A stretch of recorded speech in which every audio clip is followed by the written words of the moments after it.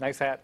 Yes, great outfit. Hi, yes. Do I look like I just stepped into Pirates of the Caribbean? Yes, That's how totally. I feel, but I feel phenomenal in this outfit. Okay, so you just said it at Oakdale Junior High School with their big Renaissance Fair. This is their 4th year doing it. History coming alive in every single classroom for the 7th grade. Now, before we do anything, I forgot about the awesome personalities of 7th graders. So just a moment ago, I looked at this kid here. Tell me your name.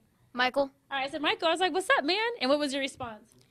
Just the sky. But he said it kind of cute. He was like, nothing, just the sky. I said the same thing to you. What did you say? Nothing, just my crippling depression. Okay. I mean, that literally came out of his mouth, and it was kind of hilarious. Now, let's move on to what's happening here. Okay, if I could have Danessa come on over. Wow. By the way, this kid's outfit is on point, which we'll get to a little later. Now, Danessa, tell me about why you all do this every single year. Well, Mickey Diaz, our amazing history teacher, she wanted to have something, oh my gosh, that puts together the entire 7th grade curriculum. So we have history curriculum, we have English, science, math, all in science. Did I say science? All together. So, and then we put it together in this Renaissance Fair, and the kids dress up. They do create siege machines. They do art pieces, games, and then we bring out the presenters to show how history truly was. Yeah, I love that. I mean, the fact that you bring out people for this is fantastic. Now, okay, I don't want to get in the way of your fight here, but Steven, you love doing this. You have a school in San Jose. Tell me about that. Yes, I have a sword fighting school in Santa Clara, one in Texas, and one in Las Vegas.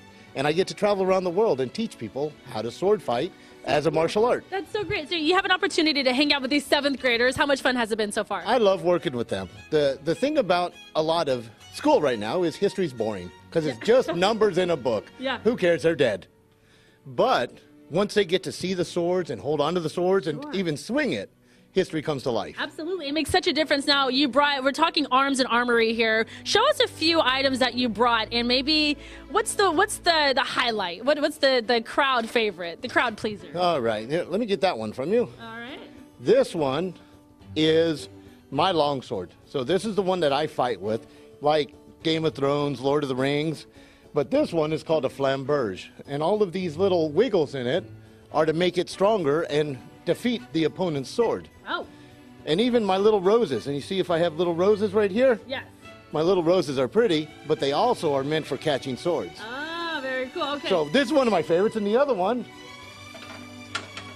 is this one right here. If anybody watches Forged in Fire, this sword was made by Dave Baker on Forged in Fire for me. Wow. And so this is an Italian broadsword that I love to fight with. Wow, I mean, this is incredible. If we could grab one person, because we walked in and we saw a demonstration of this super heavy helmet. I know it has another word for it. Okay, come here really quick. You guys check this out. It is wildly visual. And as we wrap it up, I'm going to have you demonstrate what I saw just a little bit ago. Yes, yes. This is called mail. Oh my gosh.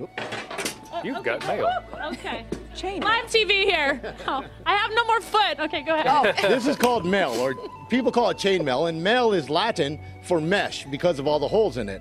This is the type of armor that they wore during the Crusades. Cool. And what it's designed for is this. So Okay. I cannot cut through their armor. There it is. How hard I try. Yeah. Also, I should have had that on my ankle. I don't have an ankle anymore. No, I'm just kidding. I'm totally fine. Okay, before we go, everybody stand up. We can't not show these outfits. So if we could just, everyone on the count of 3, just strike a pose. Oh, yes. There it is. Hit that pose.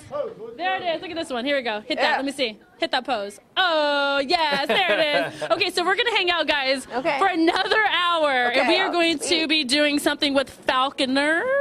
Rounders. All right, falconers and rounders coming up in the next hour. All right, you ready? Do you want to go? So back to you. Gird thy head. What? Back to you. Oh, back to you. Okay. Okay. Kids. These kids. I